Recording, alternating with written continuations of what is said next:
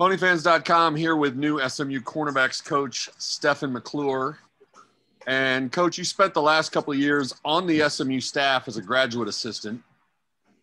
When you joined the staff, were you given any kind of assurance that if there was a future opening in the secondary, you would be next in line to get a full-time assistant coaching position? No, when I first joined the staff, I was really just given an opportunity like anyone else. Just, you're going to be a graduate assistant. We'll give you opportunity to do that. What you do with that from here is going to be on you. So, I mean, I had no coaching experience before. So Coach Dykes just went off of just our relationship that we had back at Cal and kind of just my work ethic there, and was like, hey, if you want to coach, he's going to work hard. So I don't know if he can coach, but he's going to put the effort in. And then the rest is kind of what you make it, what you're building your resume every single day. So. All right. So you spent a couple of years building that resume, and then Coach Curtis left. So now there's an opening. Did you go to Coach Dykes and ask to be considered, or did he come to you and say, you're my guy? How did the transition take place? I was actually in the middle of transitioning myself to leave and take another GA job somewhere else. So I was in the middle of hadn't been in the facility for a few days because I was leaving. I was headed to another school. And then luckily with the snowstorm, it got delayed for a week. So I didn't move. So I was still here in Dallas. And then on Saturday, I was headed to the barbershop to get a haircut. And then I get a call like, hey, are you still in Dallas? Where are you at? Some things are changing here at SMU. And then I told them I was still in Dallas and that I was leaving Sunday morning to head to that other school. They're like, oh, well, if you don't mind, probably stick around. I probably wouldn't leave on Sunday. So then that happened on Saturday around my haircut appointment was at like 1:30. So that happened right before that, around like 1 o'clock. And then, then it moved pretty quickly from there. So were you surprised to get that call? What were your emotions like when you officially became an assistant coach rather than a GA? It happened. So I went to dinner with Coach Dykes later that night, and we were just talking and stuff, and that's when he offered it. I probably said yes before he even got it out. So I was a little overambitious, but I was excited because when I came here, that's something that I was working for and trying to work towards, and kind of trying to show that I'm ready for that position, ready for that role. So it was great to be rewarded with that for the 2 years of hard work and just kind of still building. And this is really just the beginning. It's now one of my parents and now my dad and a couple of my friends, we were just talking, and it was like, yeah, not much is going to change, but now you're getting judged by the results. Before, you were helping and it didn't fall on you as the primary coach, but now you're judged for these results of these players out here. So it's good though. I like the opportunity. So as you said, graduate assistants are sort of coaches in training. You're getting your feet wet learning, but you've obviously been around coaches all your life as a player, and then the last couple of years as a GA. What are the biggest adjustments or changes for you now that you're no longer a GA? I mean, like you said, I guess you get the credit and the blame for what goes on the field, but on the day-to-day, are there significant changes in your role? I mean, outside of just working with a different group of guys, there's really not much changes because last year I was fortunate enough, Coach Kane kind of let me have my own position group and have a group of guys, like 4 or 5 guys that I was the coach of that exact position. So not much has changed there. Got a couple more numbers now. Got a different office. So that part's pretty nice. But not much has changed. It's really same as. It's just more. You have just more responsibility, and you gotta be accountable for all those guys. There's no, hey, Coach Kane, what do you think we should do with this person? They missed class today, or they were late to tutoring. Now it's just all on me. Like, oh, I get the emails from the academic advisors, and just more I'd say administrative type stuff that you have to deal with when you're the position coach compared to a GA. You mentioned that you've had a relationship with Coach Dykes because, of course, you played at Cal while he was coaching there. And Actually, David Grew was also there as a graduate assistant. But as far as Coach Dykes, how did your relationship with him change over the last couple of years now that you were coaching with him rather than playing for him? I would say I've got to know him more when I was well, here's the thing though too, with Coach Dykes, he's very like people like he's a people person. He's very approachable to talk to. So when I was in college, I had numerous conversations with him. And then as far as how recruiting goes, I was always helping him recruiting and hosting official visits. So we would always be at his house when he was at Cal. So I had been around him a lot, and his family's great. His 3 kids and Miss Dykes, they're really great. They're very open. So I've had a great relationship with them. And now kind of on the coaching side, I'm just around him more, like get to be in meetings with him and see the stuff that he was telling us as players, that he really means that and follows through with it. When he's telling us like, look, I got to hold you accountable, and that's my job. I got to make sure you graduate. So that's what I'm going to do. And then you see the reasons behind different things that he had to do when you were a player and you're like, I don't get why we're doing this. But then now when you're on the coaching side, you're like, oh, it makes sense. Got to do it like this. Got to do things like that. Got to share information like this. So it makes more sense. It's kind of full circle on the why things happen the way they do.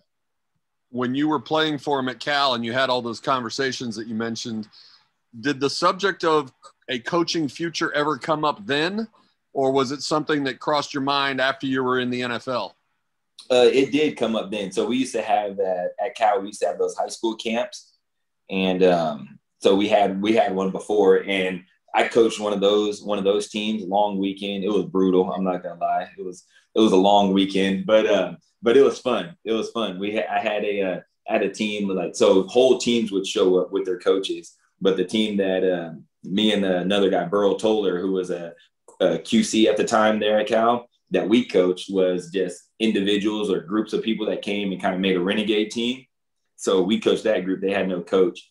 And I just remember I was out there coaching this and that. And then the DB's coach was like, oh, you look like you kind of enjoyed coaching a little bit out there. Are you going to try to coach afterwards? So then that's kind of how the conversation got brought up. I was probably a junior when we had that camp. So it was fairly early. And then I remember when I was getting done, obviously pursuing the league, there's no guarantee with that's going to happen. And I remember my first year, I did get let go for a little bit during from the practice squad. So I wasn't on team for a few weeks. And I remember reaching out to Coach Dykes, trying to GA there. And he was like, yeah, if you're interested, we'll get the ball kind of rolling. But then once we started getting the ball rolling, I got picked up again. And then I was like, yeah, I don't think I'm in GA yet. We'll hold off on it. So then GA. And then when the opportunity came around again, when I had got released again, after a couple more years, he reached out and was like, hey, if you want to GA, let me know. And I was like, okay, I got a couple workouts lined up.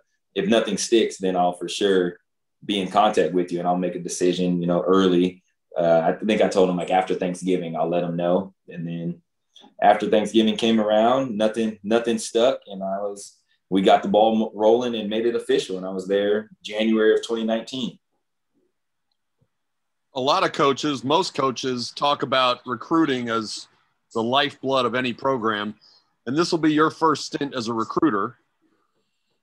But on the other hand, you also have the advantage of being able to sell recruits on the idea of, exactly what it's like to play for Coach Dykes. Does that almost give you an advantage on the recruiting trail, even though this is going to be your first go-round? Oh, yeah, it absolutely gives. And I feel like I have a couple of different advantages. Being young, playing for Coach Dykes, when you're talking to parents and you're talking about this is the type of head coach that you want to play for that takes care of his players. Now, players that work hard, you're building your resume as a player every single day, the way that you carry yourself, the way that you work, the way that you handle your academics.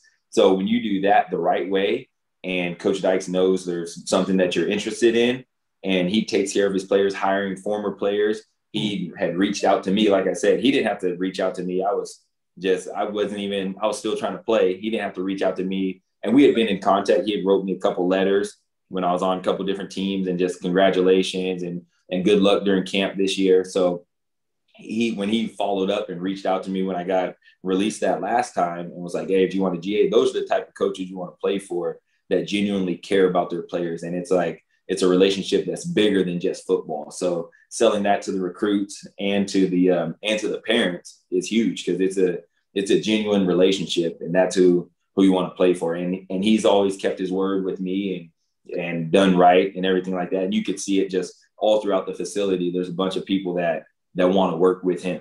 The DC wanted to work with him. That's why he came here. So when someone has that track record and shows it with their actions, it makes you really want to be here. So I really feel like that helps with recruiting. And then a lot of these kids want to make it to the league, and just having the opportunity to build a play in the NFL, play at the highest level against those guys, kind of to speak on that, helps in recruiting as well. You mentioned signing and getting let go in the NFL and then joining another team. And if I did my homework right, you signed 5 times with 4 teams, twice with Detroit. Yep. Is there anything in that experience going from one team to another that sort of leaks over into your coaching style or in the lessons that you can share with your players? Yeah, appreciate every opportunity that you have. You can be at work one day playing football, and then at the next day you're on a flight headed back home with no job. And then so just really be thankful for your opportunities and take advantage of everything that you get. You know, take advantage of every rep. How you do one rep determines if you get another rep. And then also just kind of that flows over into my coaching styles. I got to learn from a lot of good coaches, a lot of defensive-minded coaches. So got to learn a lot of different techniques, be around a lot of blessed and fortunate players that can play football at a high level and do different things at a very elite level. So really just learning all that football knowledge and soaking it in, and how to watch film, how to understand concepts, are all stuff that have helped shape and mold me into the coach that I am today, and always still just willing to learn and learn and grow even more.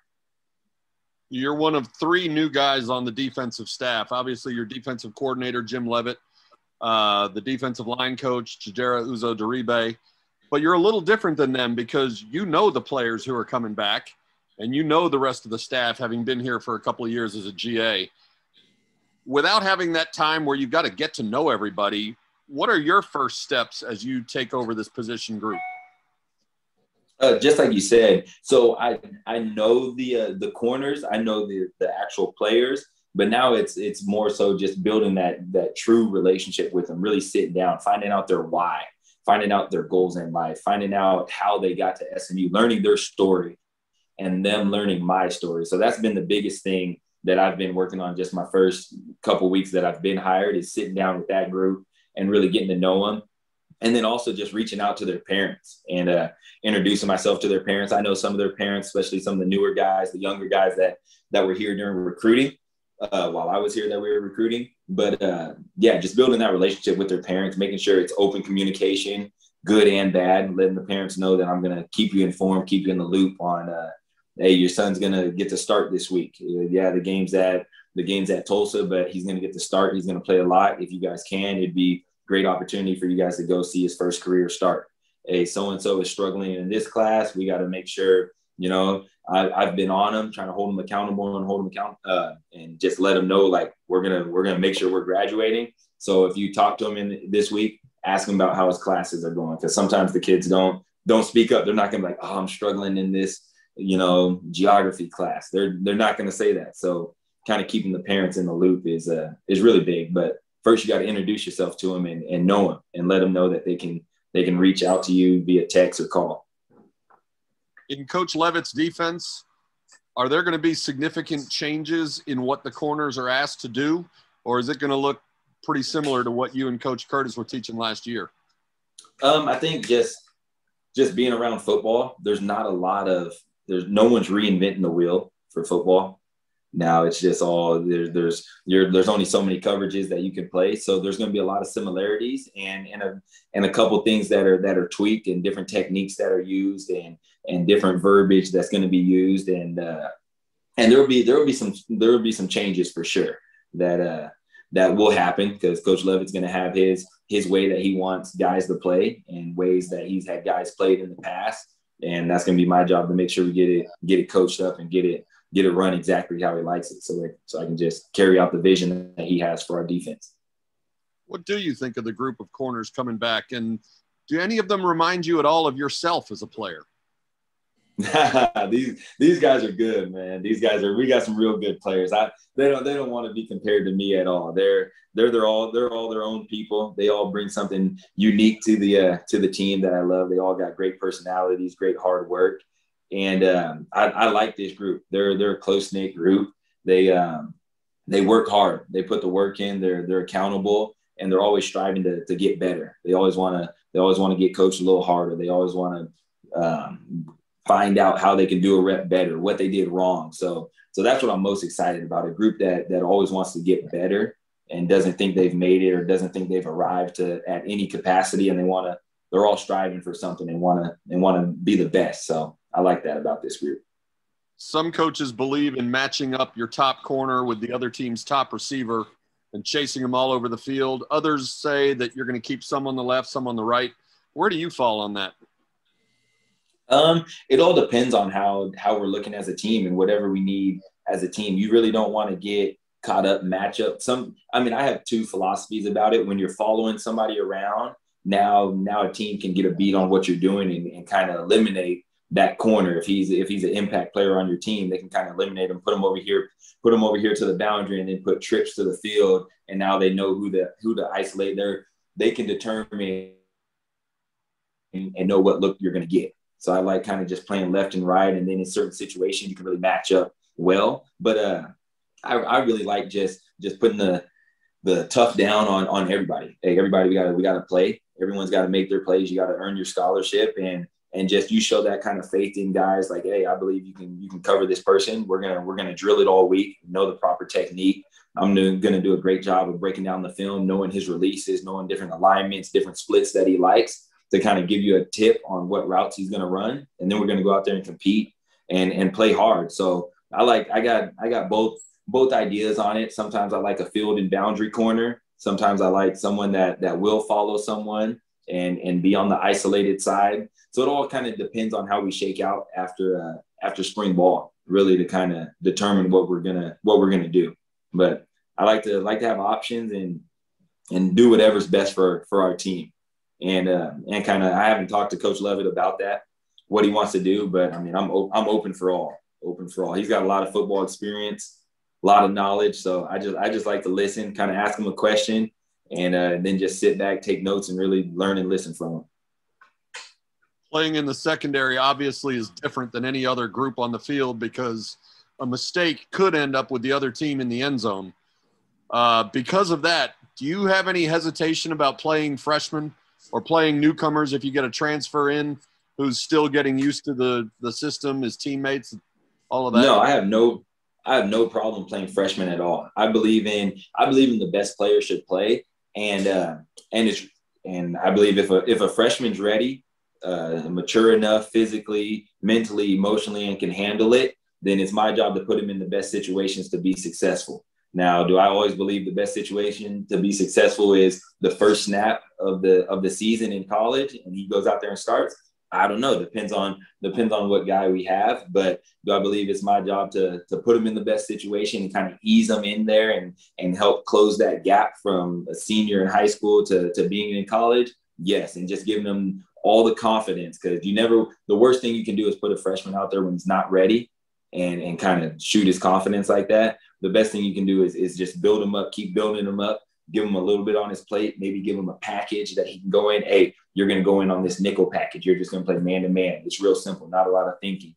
Hey, you're going in on dime. Hey, you're in our third down package when we put 5 DBs out there. And then it gradually kind of grows into, hey, now you're the starter. So it's all about just progressing and prolonging him along. Now, if he's ready before that and he's ready week 1, I'm going to put the freshman out there. The best players will play, and whoever gives us the best chance to win.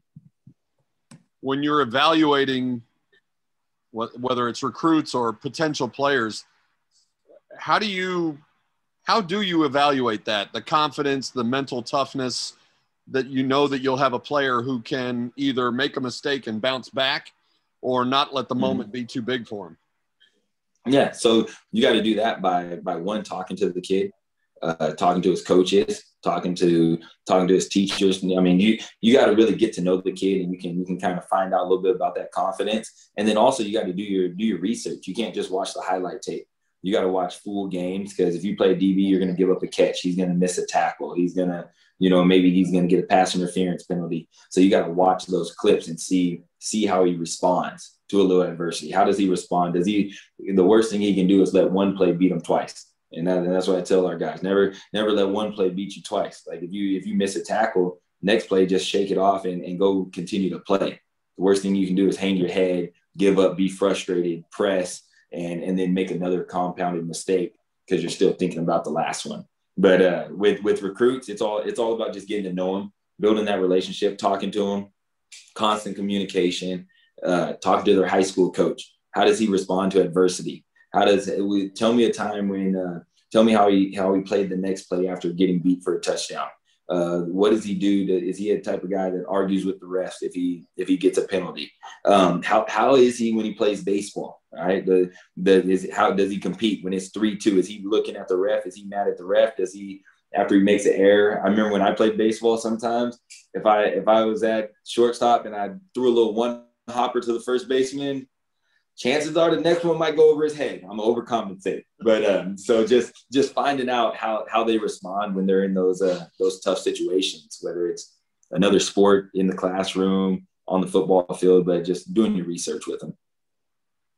So looking at when you played, if you got beat for a touchdown or if you missed a tackle or something, you obviously were able to shake it off, not let the play defeat you twice, because you kept progressing through college and into the pros. Is that something that's just part of a player's DNA, or is that something that can be taught? It's something that can be taught, and you can learn that, because it comes with confidence and having a belief in yourself that you can make a play. And it also happens over trust. You got to, because every play, you don't do every single play properly, right? You don't do it right. But when you have trust and you have that relationship with your coach, and your coach trusts you, like, okay, you're going to get beat sometimes. But when you have that trust with your teammates and your coach, you're able to shake that off, because like, all right, I might have messed that one up, but I know exactly what I did wrong. Let me go back to my alignment job eyes so I can make this next play. Let me just lock in. One snap and clear. Because those same players that sometimes that will let a play beat them twice for a negative play, they'll let a good play get them beat for a negative play, because they'll do a really good job, right? Make a great play, get an interception, they jump the out route, awesome. But so now next time they're just sitting there looking at the quarterback and trying to catch another out route, and the guy runs a go route. But it's like, man, he was guessing because he made that one play. Now he thought, oh, I don't have to trust my eyes, I don't have to trust my technique, and kind of mess it up. So it goes both ways. So good plays can lead to mistakes, and bad plays can lead to mistakes, or bad plays can lead to great plays. But I think it's a learned thing that you can learn to do by how you practice, and always having a one snap and clear mentality. And the next rep's going to be my best rep. The next rep's the most important rep. This next play is the only one that matters. Not 3 plays from now, not 3 plays ago. It's this current play that I'm on right now is the only thing that matters. But it's funny I say that, because it's that fine line where it's use history to make history. So you have to understand too, like, hey, what did they just try to run on me in this situation on third down? What did they maybe have a little success with last time on third down? So you have to use that history. So you still got to kind of remember the past plays, but don't let them get you down. So yeah, to play DB, you got to be mentally tough. So you got to be, and that's why with freshmen, you got to make sure they're physically, mentally, and emotionally tough enough to get out there and play. This is going to be your 3rd season at SMU, but your first as the full-time assistant. And so with that, is your anticipation or excitement about spring ball or preseason camp in August any different than the last 2 years when you were a GA? I mean, absolutely. I'm very excited. This is kind of what it's rare that people get to have 2 dream jobs in one lifetime, you know?